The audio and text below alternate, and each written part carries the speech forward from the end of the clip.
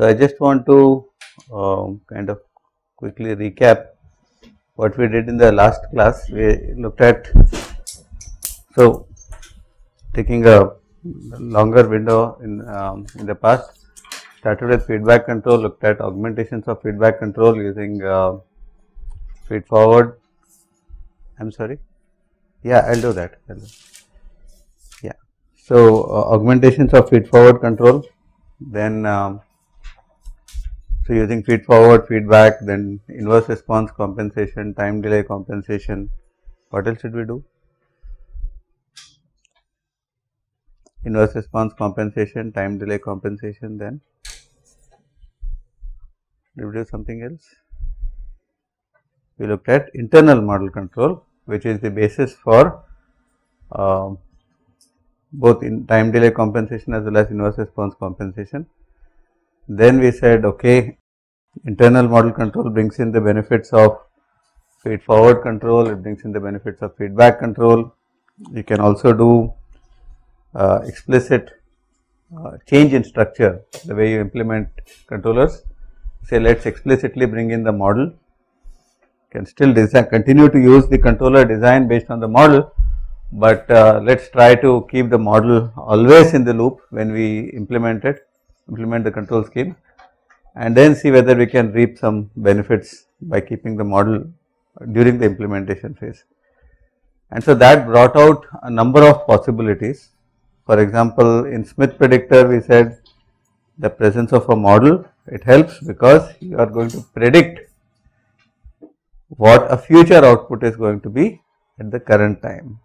You are essentially factoring out the delay component from the model, you are looking at the delay free dynamics and you are predicting what the output is going to be.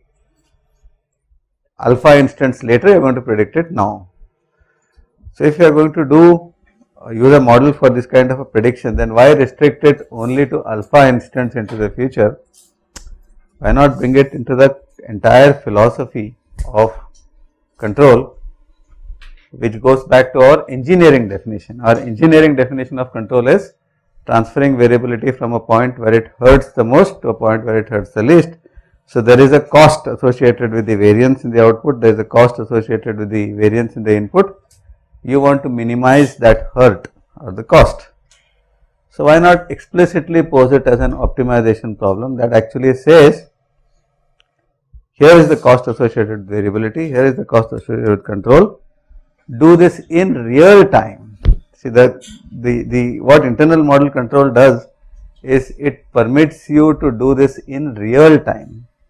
You see, I can predict based on the movement of my plant in the past, I can predict how it is going to evolve into the future.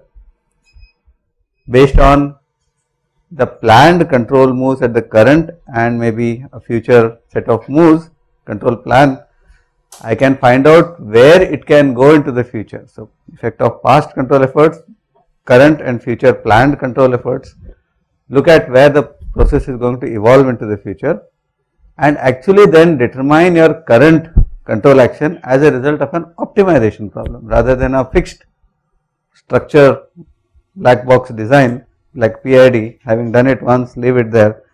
Instead of doing that, why not solve whatever is required? For example, when you design the controllers, you did ISE, ITSE, IAE, ITAE.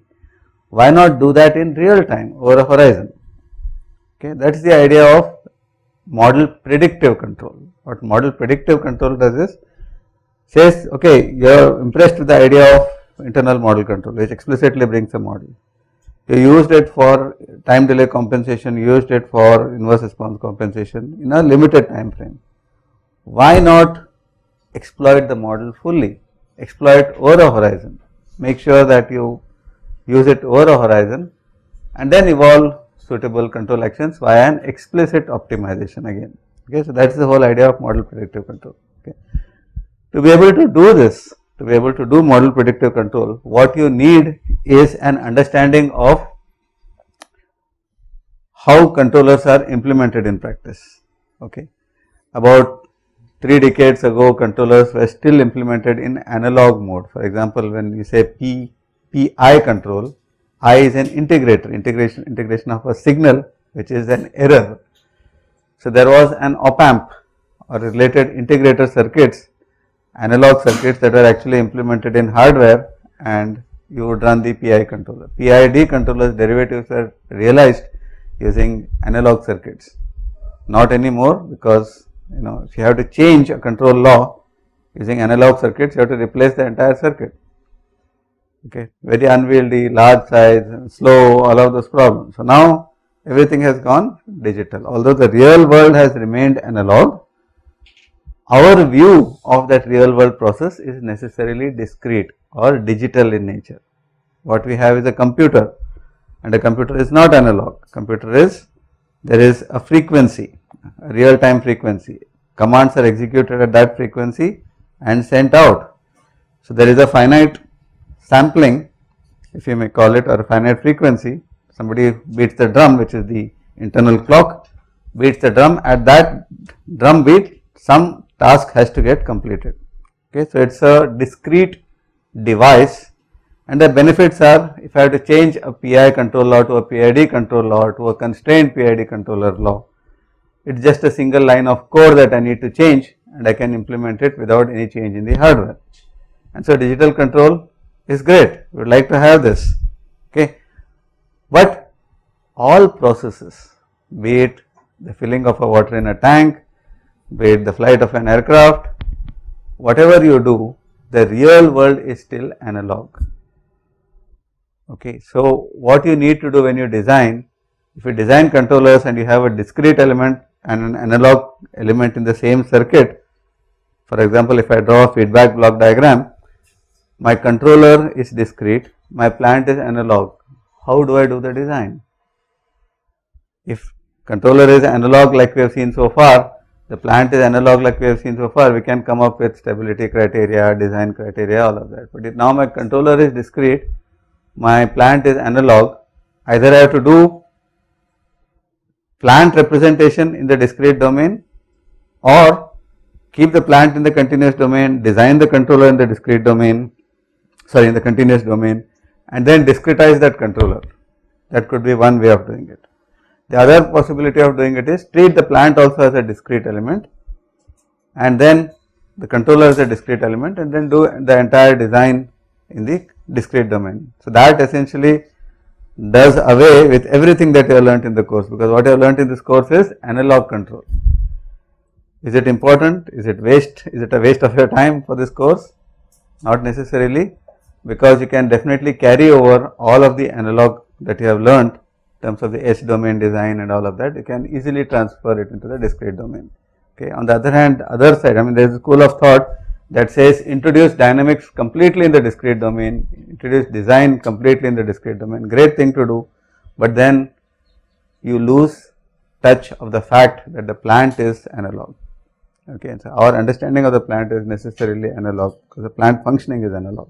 So we would like to make sure that we understand the plant functioning, because the moment you start sampling the plant output, you might miss out on the nuances of the, depending on what sampling time you choose, you might miss out on the nuances of the plant dynamics. So understand the plant in its glory, full glory, entirety as an analog device, as an analog system, understand its dynamics, then discretize it, making sure that all of the nuances that are there in the continuous domain do carry over into the discrete domain, then do the design in the discrete domain, and then go ahead with your implementation in the discrete domain. Okay, so that's one school of thought that says understand control from an analog perspective and then discretize. So that's what we have been doing traditionally as part of this course. Okay, so now to be able to realize this model predictive control, because model predictive control is necessarily a computer based algorithm. Computer based algorithm necessarily means that the plant must be viewed in a discrete domain. Okay, not necessarily so, but preferably so. Okay, so let's now look at very quickly. We won't go into too much of details of this. We'll essentially look at the discrete domain more from the perspective of how much we need as part of the model predictive control scheme. So here is what we say here: when we implement control schemes, we have the plant, which is a continuous time system, it's an analog system. Okay. what you view when you have a controller as a discrete device is it receives signals from a continuous plant at a discrete frequency. Okay. So, obviously, then you have a sampler. You have a sampler that essentially connects and disconnects at a particular predetermined frequency and sends that value to the controller, right. So, if I have a continuous output, what comes after the sampler is necessarily discrete. Okay. These discrete elements or pieces of information are sent to the controller. The controller does a calculation within this time duration, which is called a sampling time. Okay. And it sends out a discrete signal, because the controller is a discrete device, it can't send out a continuous signal, it sends out a discrete signal. Now, think about this. A controller sends out a signal to a valve to open or close, sends it out in a discrete manner, maybe once every second or once every 5 seconds. What happens between those 5 seconds? So, if I have a signal that goes like that, the valve will be open, in the 5 seconds it will shut, again open to a new value, shut, open, so it will start chattering. So, what you have to do, if you have to implement the controller command onto the plant, you need to somehow continuous or continuous size, if that is a word, or reconstruct an analog signal from that discrete signal. Okay. And that is done by an element called as the hold. The hold essentially reconstructs a semblance of an analog signal from a discrete signal. We will see what that hold element is all about, and then that is implemented on your valve plant, and the plant essentially functions in the this analog domain. Is the idea clear? Is the idea clear? If you go to the lab and look at the controller is a discrete device, that is the controller. There is an analog to digital converter, there is a digital to analog converter. The analog to digital converter is this, the digital to analog converter is that, the hold. Okay. And then, so when you do the lab, please look for these, where are these placed? Okay. There is a Adam module in there which actually does this task. So, ask the TA to open it out for you, look into that and say which is the ADC, which is the DAC, ask them. Okay. Those are there. In fact, even the Adam module that is there in the lab is pretty outdated. Okay. Now, ADC, DACs do not look that big. No. They are very miniature, and you can do a lot of powerful things with that. If you look at that Arduino, how many of you are familiar with this Arduino chip? Anybody worked with that, just out of your interest? So, if you have seen that, you can do a lot of things with that little chip, which has a lot of features already built into that. Okay. So, this is our view. The plant is a continuous system. Everything around the plant is discrete. Since a majority of the elements around the plant is discrete, we need to take a discrete view of the continuous plant. You had a question? No. Okay. Okay. Yeah. Right. Discrete input.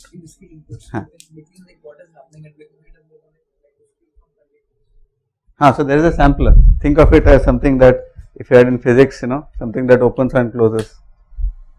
So it just picks up a spot value and then doesn't connect again, keeps doing that. Why we are putting the sampler? The sampler needs to pick up the latest value. See, if I directly connect it somewhere, I need to have at the computer interface, I need to have something that will go and fetch a value. The value is waiting there, it goes and fetches that value for the computer. That's what fetching means. Fetching at some predetermined intervals. But you said you want to convert it to analog again, then discrete. No. This is necessarily a discrete trend that goes to the computer or the controller. Your question is? Why we want to make it?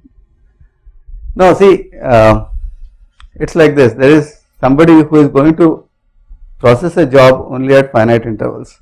Otherwise, he is even not going to look at you. Suppose think of a clerk. Okay. Now, what do you do? Will you just completely keep sending a continuous signal and ask him or her to pick up the job that is the latest, right? So, to be able to do that, there has to be a sampler that picks up the latest, right? It's basic, see, just explicitly shown, it's just an explicit shown. When I connect something to a RS-232 port or USB, RS-232 port actually, if I send a continuous signal, there is a sampler in there that essentially samples only at finite intervals, which is the clock frequency of the chip. Correct. Then the will convert it to one. Correct. How it converts. So we will see that in a minute. Yeah. Questions? Okay, so let's just quickly see how that is done. Okay. I don't want to get into this. This is essentially describing discrete signals. Please ignore this because we will not follow this as far as the MPC is concerned. There are some things that are important. For example, how often do you sample? If I have a trend, how often do I sample? Okay, I sample so that I can get a representation of the signal behavior into the discrete domain. Okay, so now here is an example. An aircraft has two kinds of dynamics. One is a high frequency wing flutter, and second a slow frequency flap change. But as far as my sampler is concerned, it is only single. So at what frequency would I sample? Would I sample at the slow frequency? Would I sample at the high frequency? So it is the highest frequency I want to observe, in this case the wing flutter. If I sample at that frequency, I can also observe the slow flap change. Okay, so I will observe at twice the frequency that I would like to observe. That is the rough rule of thumb. It says sample at a frequency that is at least twice the maximum frequency. For processes, it is recommended that the sample time must be 1/5 to 1/10 of the dominant time constant. Now, when you say dominant time constant, is it the slowest or is it the fastest? So, if I have two time constants, one of value 1 and the other of value 100, 1/5 to 1/10 of time constant, which time constant, 1 or 100? 1, because that is what I would like to observe. So, I will pick up the fastest time constant, take 1/5 to 1/10 of that as my sampling time. Okay, and that is what I would like to implement to get a representation of the discrete signal from the continuous signal. Okay. The other aspects you can ignore, I think it is not part of the course. Now, here is the question that you asked: how does a hold create a semblance of a continuous signal from a discrete signal? One is very simple, hold it at the last value. Okay, that is what it does. Ut is a continuous time, Utk is a discrete time. At t equal to tk, Ut will be equal to Utk. For all values of tk less than t less than tk plus 1, which is the next sampling instant, it will still be held at the last known value, and at t equal to tk plus 1, it will move to tk plus 1. Very simple, nothing special about it, which means if I have this as a signal, what it will do is it will essentially keep it. If you observe my hand, okay, my hand is too. So if you see this, it will hold it at that value, jump up, hold it at that value, jump up, hold it at that value. So it is better than sending a discrete signal which closes the valve in between sampling instants and then opens it to the new value.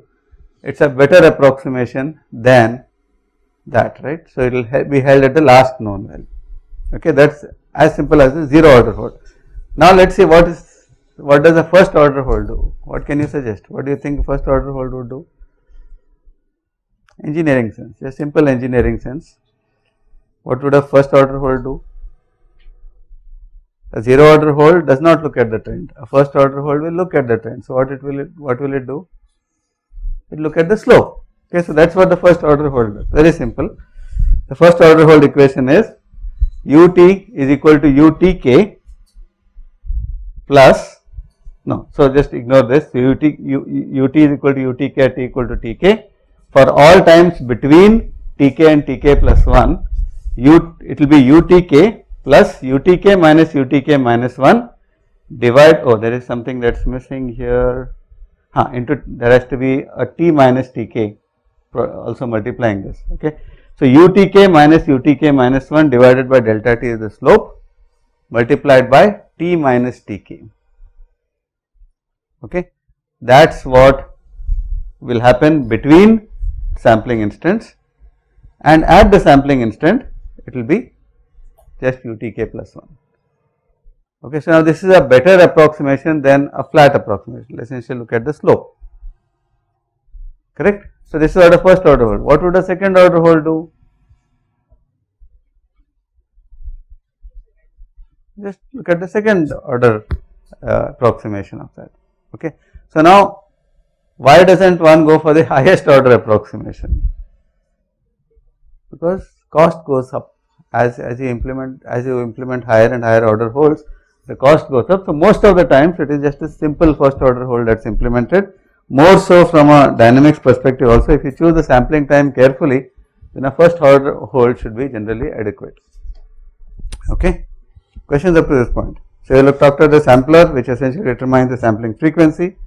We talked about the hold, which is the reconstruction of a analog signal from a discrete signal. Alright. Now, what we will do is look at the plant. Okay. The continuous time plant. Remember what is the continuous the plant is continuous time, but as far as the controller is concerned, it injects a discrete signal, it expects a discrete signal. That is what the controller views the plant as. So, controller is a discrete device. So, it injects a discrete signal, it expects a discrete signal. Okay. The question is now, will this happen at the same time, which means if the controller injects at UTK, will the effect of this be observed on YTK? The answer is no, because at least one sampling delay will be there because of the hold. There is going to be at least one sampling delay, perhaps more depending on the time delay in the process, but at least one sampling delay will be there in the process. So, what you observe as a result of the injected input is at least one sampling instant later, as far because of the zero order hold. Okay. So, now generally what they do is they represent the plant from the continuous domain to a discrete domain that says, if I inject at any instant I a value ui, I should see its impact on the output, discrete output yi or yi plus 1. So, the question is, how do I model this from first principles? Okay. So, I start from that continuous time differential equation, which I know is true from the physics of the system, right. I know that I can write mass balance, energy balance, and I will write a differential equation that looks like that. We know how to write that equation, right. What is the equation we will use? Input plus generation is equal to output plus accumulation. That gives us continuous time description, right. Now, what I do? I take the differential term and approximate it in the simplest case, back of the envelope calculation. I just calculate it as a finite difference approximation derivative. So, tau yi plus 1 minus yi divided by delta t will be the sampling time, plus yi is k times ui. Okay, this is what I discussed in the tutorial also last time. If I do a little bit of rearrangement, I can rewrite that equation as yi plus 1 is some constant, which is a function of sampling time and tau, times yi plus some other constant times ui. So, now this follows that if I inject ui into the system, it changes the state of the system from yi to yi plus 1, and so this would be a good representation of the dynamics in the discrete domain. Okay. Are we jumping here? Everybody comfortable with this? Yeah.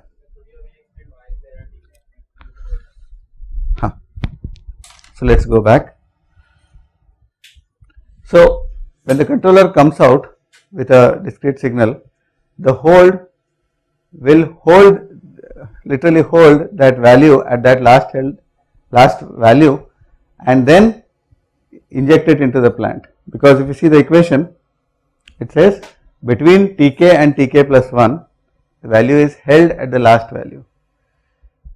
So when I determine a UTK, okay, if I send it out at t equal to tk, between these two values it is held at that last value, and so the impact of a UTK is felt on the plant at least one sampling instant later, if not more, depending on what else other dynamics are there in the system, what other delays are there in the system. Impact of UTK will be started.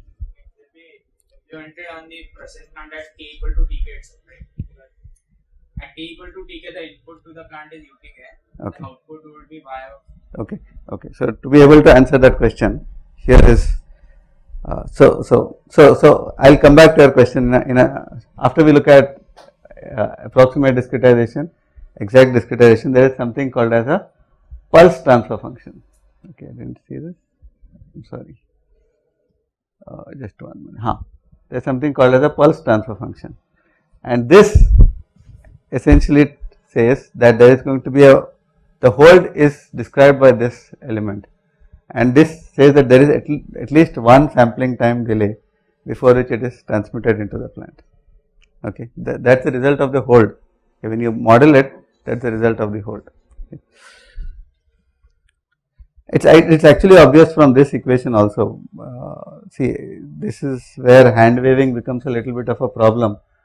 We don't go into the details of this equation, but that's fine. Okay, let's even from this equation, if you see, okay, even if I discretize it, whichever way, if I discretize it as yi minus 1 divided by delta t, even then I will get an equation that says yi is a function of yi minus 1 and ui minus 1, or even if I do a forward discretization, it will still tell me yi plus 1 is a function of yi and ui.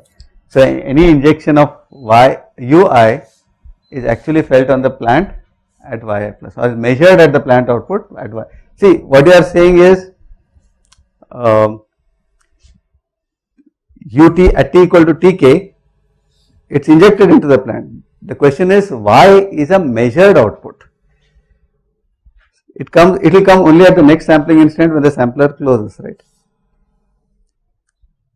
So there is at least going to be one delay. Okay. Okay. So approximate discretization can be carried out by an approximate representation of the derivative. Instead of approximating it like this, if the system is linear, I might as well solve it forward in time using integration, and that becomes something called as an exact discretization. You can look at this in the slides, but let us not spend much time on this. I can do an exact discretization and I can still come up with the same equation that says yk plus 1 when I inject, okay, sorry, this has to be again uk, or each of this has to be, no, that's deliberately done. This is utk. When I inject utk, it takes the plant from a state of yk to yk plus 1. Still the same kind of an equation, a difference equation that says if you inject utk at t equal to tk, takes the plant from yk to yk plus 1. Okay, so it will still be the same representation.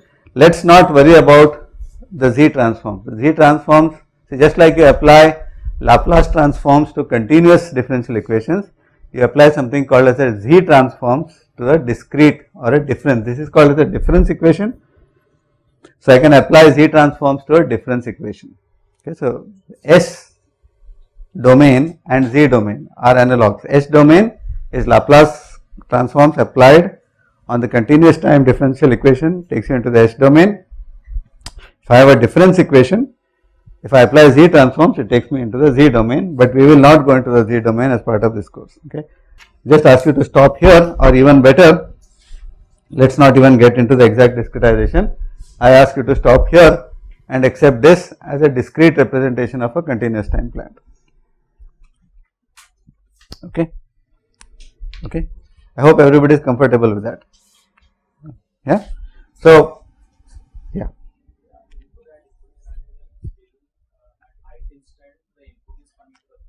Correct.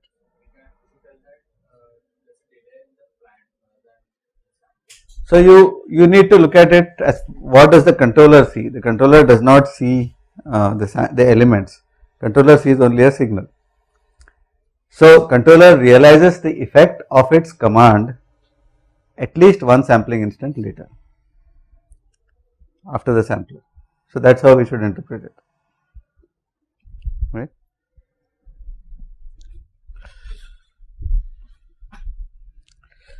Okay, I think all of these are not, I don't intend to cover them as part of this course, but if anybody is interested, we can look at it as an extra set of classes later. So just wanted to introduce this to bring you onto the same page that model predictive control requires you to predict into the future. What's a good starting point or equation to predict that? It is this equation. It is this equation that we will begin with. We will say that if the plant is at state yi and if I inject ui, this equation will model where the plant will go one instant into the future. Okay. So this will be our starting point for model predictive control. Alright. So this is the basics of very minimal basics required to understand model predictive control. So we will move on to the model predictive controller itself and first motivate it. Okay. So generally when you say PID controller is a great control algorithm served very well over the last 4 or 5 decades. Okay, in fact, first discovered sometime in the 40s, so you can even say 6 or 7 decades, but actually got into practice in the late 60s, early 70s. Served very well, still continues to serve well. In fact, PIDs are considered the workhorses of the, even if you take a simple, Mars rover or some of these robots that the mechanical and electrical engineering counterparts of yours build, they are based on PID controllers. Even an aircraft at the fundamental level is a PID controller. They are PID controllers to implement the control scheme. So it has worked extremely well. Philosophy is very simple. Okay, but as we discussed, we need to augment it with a number of additional elements around it to make it more robust and to be able to handle all kinds of uncertainties. So here is a few of these requirements. Okay, in a general PID controller, the important question that's asked is who specifies what the set point is. All of the time we have been always working with somebody gives us the set point. The question is who specifies the set point. What do you think?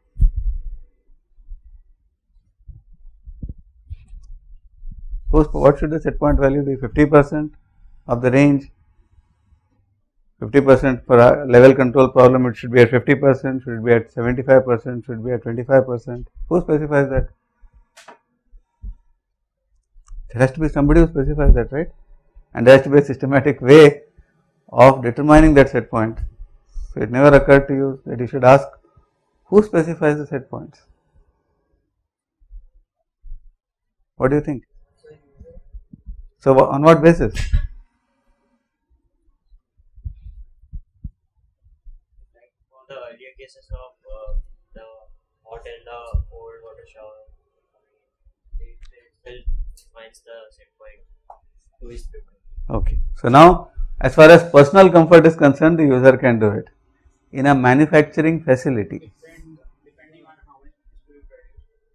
how much has to be? Like what is the output of, what is the required output of the plant? So it is not so obvious because the PID controller does not determine the output of the plant. The PID controller is not magic, mind you. Can I specify a set point that is 120% of the plant throughput? So who specifies the set point?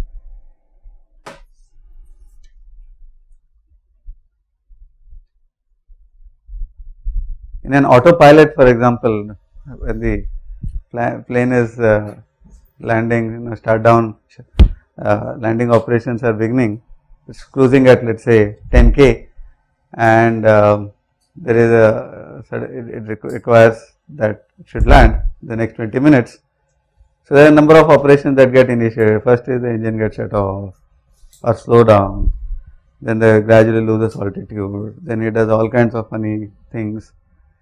And so now this complex set of tasks has to be driven by controllers, and so the controller has to be provided a set point.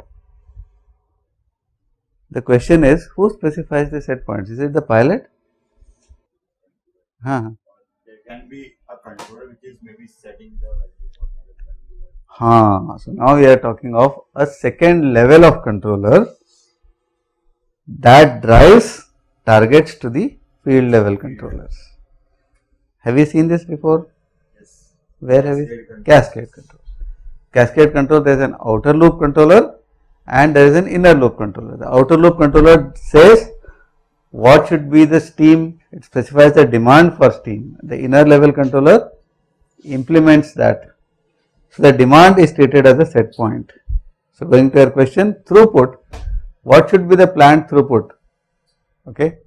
If I have crude that comes to HPCL, BPCL from the port, depending on how much crude I have, I may decide to operate the plant at 80% or 120% if the plant can take that, or 100% or even 60% depending on the demands, and because I need to weigh the cost of operating it at 100% and shutting it down and then starting it up versus operating it at 80% over an extended period of time. So who makes these demands? Who makes these decisions? There is an upper level advisory or an optimization system that decides what these set points are. Okay. More about this point in a while. How do you build safety and redundancy in the system? I talked to you about the aircraft because it's a classic example. There are three levels of functional redundancy. It means one sensor fails, second takes over, second fails, third takes over, and the aircraft is not allowed to fly if it does not have all three levels of functional redundancy before it takes off. Because the pilot has to do that rigorous test, ensure that complete redundancy is there, functional redundancy is there. एक sensor काम नहीं कर रहा है, अरे दूसरा चल जाएगा, तीसरा चल जाएगा, चलो उड़ते हैं, ऐसा नहीं होता है. The pilot has to authorize that all levels of redundancy are fully functional before a flight takes off. Only then it is fit to fly, right? So, you have to build safety and redundancy in a system, in any control system. If we don't want, and I am getting really serious here, we don't want a Bhopal to happen even once in a trillion times. Okay, due to lack of safe operating procedures or whatever, we don't want a Bhopal to happen even by chance once in a trillion times. I want to build a high level of safety and redundancy in the system. You remember why Bhopal occurred, right? Why did Bhopal occur? Anybody? Chemical engineers, you should know this. Why did Bhopal occur? There was a gas. What was that gas? Methyl isocyanate. Why did it leak? It was actually a very simple control system, but there was not proper operating procedure followed. Why did the gas leak? Pressure build up. Pressure build up doesn't mean a relief valve should open when there is a gas like MIC. The plant should have been shut down immediately and all containment procedures should have begun. But they treated it like a simple pressure relief problem. Who cares? Safety operating procedures was not built into this. Let's not talk about it. Okay. So you need to build safety and redundancy into the system. Okay. Sorry. No, it's something that, as chemical engineers you get very outraged. It's very okay. The third question you ask is the plant operating at its constraints? Okay. Typically, in a mathematical optimization problem, the solution lies at the intersection of constraints. Okay, so you realize your full worth of a capital investment only when you are operating at the limits. If you are not operating at the limits, 80%, there has to be proper reasons why. So somebody has to make that decision. Okay, is the plant operating at its constraint? Because this is where the maximum payback is. Okay. Are there possibilities for improved performance? You always want to check this. Transferring variability from a point where it hurts you the most to where it hurts you the least. We considered centralized versus decentralized yesterday. Centralized is good because there is one decision maker. It's bad because the decision maker is not God. You want simplify the control structures through decentralized. There is a loss of optimality. Can you recover that optimality to the best possible extent? So should one consider centralized? Should one consider decentralized?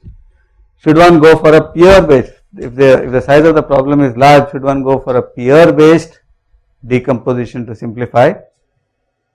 The British did not do this to us. They just cut us up into pieces when they came in 1857. They broke us up, right? It was a complex country to manage. They made one fight against the other and completely broke us up, right? When you do a peer based decomposition, there is literally the peers are entitled or empowered to make decisions in the same way as any other peer. That is a peer to peer decomposition. Okay, and they collectively come up, this is what democracy is all about, they collectively come up with a decision that is acceptable. Okay. In a hierarchical decomposition, sometimes if peers do not agree and they keep on disagreeing, there has to be somebody who is an ultimate authority, and that is a hierarchical decomposition. Targets are set by an upper level and cascaded to the lower levels. Okay, so should one go for this? Okay, all of these are important considerations which need to be looked at from a overall efficiency of the control system, effectiveness of the control system. Okay, so now here is a simple question. If I have a level control problem, okay, treat this as a plant. There are two actuators. Can you see what are the actuators here? The two valves. Okay, I have an option of either doing a level control by opening the output valve or closing the input valve if the level is higher. If the level is lower, the inverse of these two. Question is, how do I decide which one should I do? I can use electrical heating or steam heating to control temperature. Question is, which one should I use and who decides this in a dynamic manner? Okay. Wouldn't it be nicer to also incorporate this second element into the first? So, safety and redundancy as well as this. Can you tell me a simple way by which I can? Safety and redundancy means if one control valve fails, the controller is still able to control the plant. So, can you tell me one way by which I can modify this block diagram to bring in safety and redundancy, at the same time have a way of specifying the set point?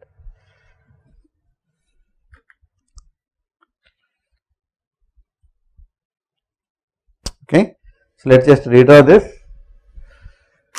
Okay, let us just redraw this here. Okay, so this is the, okay, I have a line here, I have a valve here, and I have a level controller, a level transmitter. So, this is a level transmitter and this goes to a level controller. Okay, and now I could connect it either here or I could connect this here. Okay, what I would prefer to do is have an additional sensor here, a flow controller here. So, this is an instrumentation line, a flow controller here, a similar device here, flow controller FC, and this flow controller, essentially these flow controllers receive a set point from this advisory level. This is an advisory controller. This sends targets as set points either to this level controller or to this flow controller. So, it sends what the target should be to both of this. So, now let us see. Now, the question is, what happens if this valve fails, or the sensor fails, or this valve fails, or this feedback control system fails? Do I have a safety and redundancy in the system? Yes, I can move there. Okay. Is there an optimal way I can decide what the target should be here and what should be targets there? Yes, this advisory level will actually weigh the options continuously. I mean, for all you know, this might be electrical heating, this control system might be electrical heating, that might be steam heating, and a central advisory system will decide dynamically what is the cost of variation in the output versus the cost of using control inputs, and specify appropriate targets to this thyristor controlled heating, electrical heating, or the control valve. The flow controller that controls the control valve will send target saying have this control the steam flow to be so much and the electrical heating to be so much, because that minimizes the cost. So now it answers two questions: who specifies the set points, and upper level advisory. Is there safety and redundancy? Yes, because if one fails, the second can take over. Okay, aircrafts are design was built so that even at the peak point of takeoff, if one wing fails, the pilot can still safely maneuver and land the aircraft. That is the level of redundancy that's built in aircrafts. Okay, even at the steepest rate of, as in at the peak point when it is still not begun to cruise at level altitude, the pilot can bring the aircraft down safely even if there is a problem. Okay, that's the level of redundancy that's built into the aircraft. Okay, so we need to ensure that the same levels of redundancy, because I might have said this once earlier in the course, that why is the life of a personnel sitting in an aircraft more valuable than the life of a personnel working in a manufacturing plant? There is no reason to believe that. If aircrafts are designed with that kind of redundancy, why not do the same thing in a manufacturing plant? How do you allow Bhopal to happen? Okay, so that's something that one has to be very, very careful and build this kind of safety and redundancy into the system. Okay, so now let's come back to, I mean, we're digressing a little bit. Let's come back to what we are after in all of this. What we are after in all of this is an architecture, a control architecture that leverages all our learnings of feedback control, feed forward control, internal model control into a philosophy that enables this. Okay, answer all of these questions, but I'll just show you a couple of those questions. Okay, this is a general hierarchy of how, so you know, whatever we learnt up to now in PID control, feedback control is here. This is the plant, this is where we are. Okay, a PID controller decides its control action at a frequency of, at a time scale of seconds, few seconds. Okay, it looks at the error, bang, here is the output. Looks at the error, the controller gets an error, decides the output. Now it just does that and does it on a frequency of seconds. Okay, it needs targets. PID controller needs a target which can either be given by the operator or by an optimization layer. Remember I talked about steam versus electrical heating, what is the cost and related things. That is done dynamically. That comes into what is called as an advanced process control layer. It generates targets for the PID control. It means the set points for the PID controllers. Now obviously this also is a layer that needs some targets. Who specifies that? That comes from a steady state optimization, which has looking at a horizon of hours to days. This looks at an horizon of minutes to hours. This looks at an horizon of hours to days, weeks to months. So it cascades up, and then there is somebody sitting at the top of in the refinery office who makes decisions over a period of 6 months or a year. Okay, so we have that kind of a hierarchy of decision making, and what we have studied as part of this course is just this, and we are beginning to get into this layer. Okay, there is another student, not a TA for this course, who is doing essentially integration of scheduling and control. So scheduling and control, how does one integrate these two? Okay, he is working on that, and that's a pretty much challenging, very challenging problem. Okay, so we'll come to that maybe sometime later, but here is where I want to begin, but maybe I'll stop as part of this lecture, and then on Thursday we'll essentially complete this predictive control and take a quick course summary. Any questions up to this point? Let's stop here.